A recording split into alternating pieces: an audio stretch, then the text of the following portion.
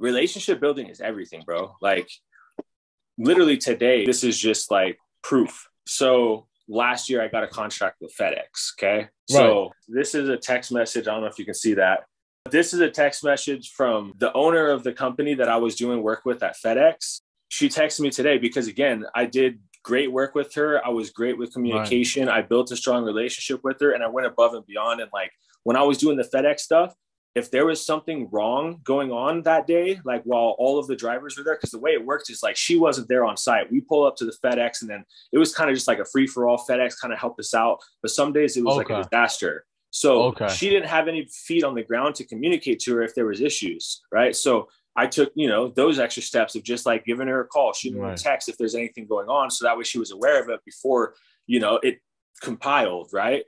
Those type of little things, you know what I mean? Just taking that extra step or supported her.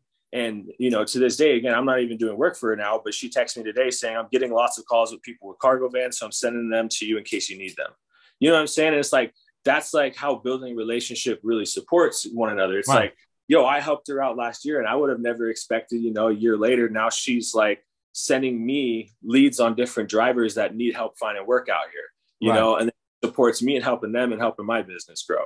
Right. So it's like simply just fucking building great relationships with people and like going a little bit above and beyond to kind of help them out.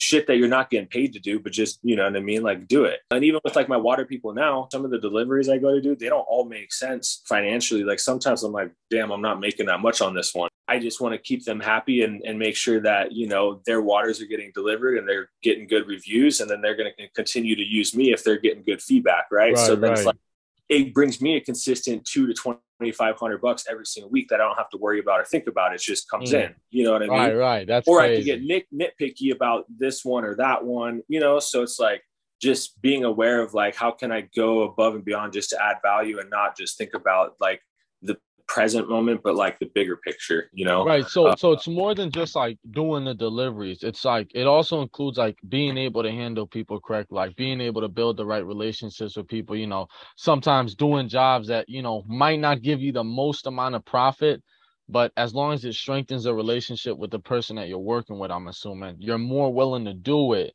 just so that they're happy. And then with them being more happy with you, they're much more willing to give you those better jobs or those better opportunities, right? Yeah, exactly. Ultimately, so I think that's just key, man.